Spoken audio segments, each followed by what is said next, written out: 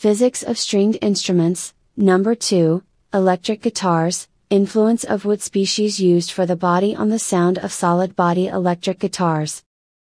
String vibrations are transmitted to the fingerboard and neck through the nut and strings.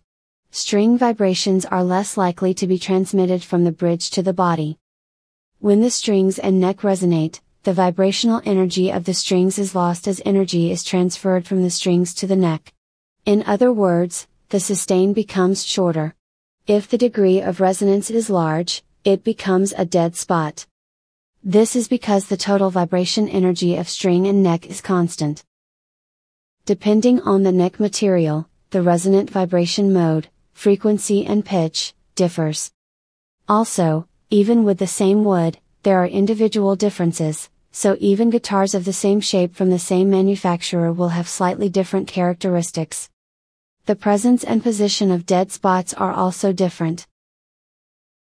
This figure shows the waveforms of the fundamental note, second, third, fourth and sixth harmonics. The red vertical line on the left represents the bridge, and the orange line on the right represents the nut. Fundamental notes alone lack richness. Adding many overtone components to the fundamental tone creates a rich sound. Next, I will explain the relationship between tone and body material. In this figure, the white line represents the string, and the dashed white line represents the state where the finger presses the string. In this case, string vibration is transmitted to the neck from this part. This neck vibration is further transmitted to the body from the neck joint.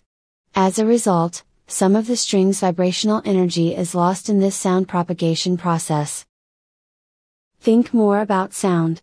In this figure, the left side shows the vibration of the string. The vibration of a string originally contains many overtones in addition to the fundamental tone. The middle diagram shows how the neck and body resonate with certain harmonics of the strings, drawing energy from the strings and causing the neck and body to vibrate. Which harmonics it resonates with, and how much energy it takes from the string, determines how much the string's harmonic content is reduced. This is the reason why the sound changes depending on the type of wood used. As a result of the loss of harmonic content, the harmonically rich string vibration changes to a simpler combination of vibrations, as shown in the picture on the right.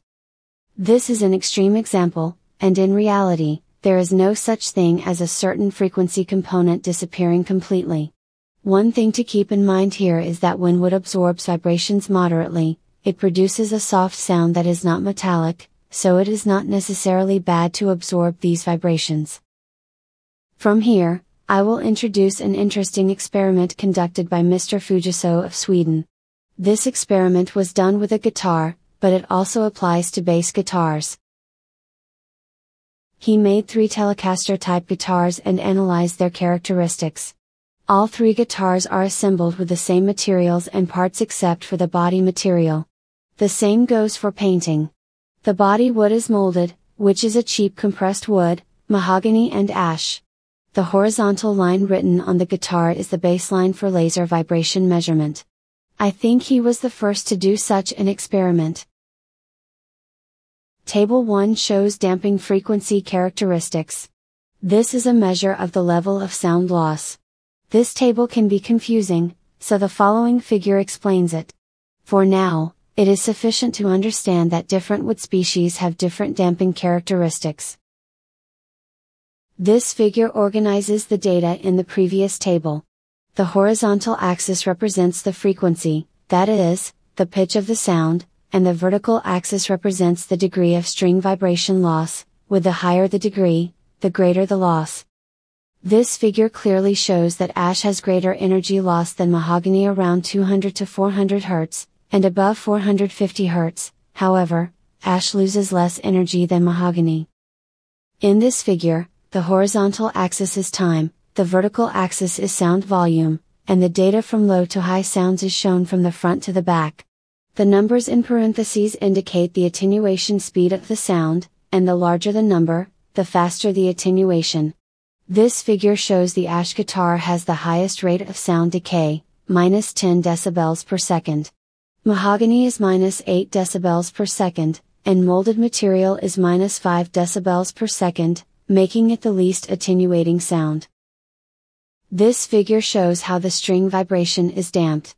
Molded wood has much less harmonic content, is quieter and has a slower decay. Mahogany has more overtones, a louder sound, and a gentle attenuation of overtones. Ash material has many overtone components and sounds loud at the moment the string is plucked, but there is a tendency for the overtone components to decrease rapidly. Summary 1. String vibration is transmitted from the neck to the body. 2. If the sound frequency of the string is close to the natural frequency of the body, it will resonate, absorbing the string vibration and damping the sound faster. 3. Since this natural frequency varies depending on the material, weight, and shape of the body, the sound of each guitar is different. 4. From the above results, it is presumed that the sound of the guitar is determined by the resonance frequencies of the neck and body, and the degree of resonance. Thank you for watching. If you are interested in stringed instruments, please subscribe to the channel and press the good button.